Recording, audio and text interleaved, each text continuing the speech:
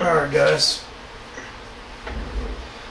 this is for Unit 5. I'm showing you a shortcut, at least I hope you can see over my shoulder.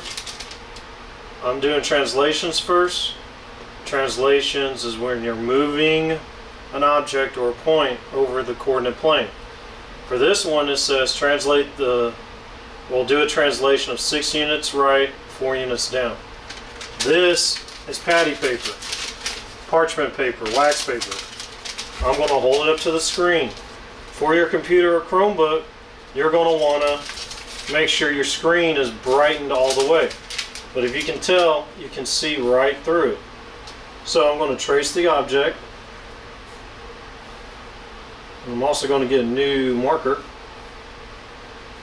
And it says to go 6 units to the right and 4 units down. So I'm just going to focus on them there. 1, 2, 3, 4, 5, 6. Then I'm going to move it down.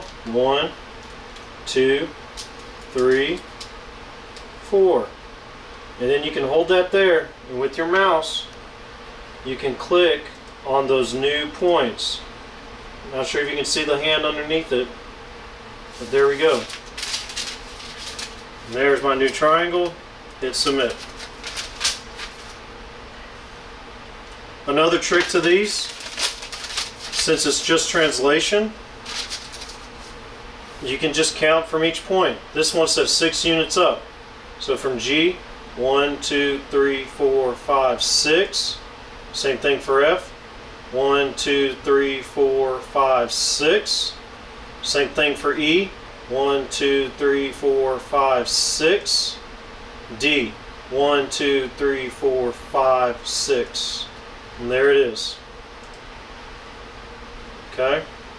I'm just going to skip around, see if there's a difficult one, but I think translations, you're just moving it up, down, left, right. Okay?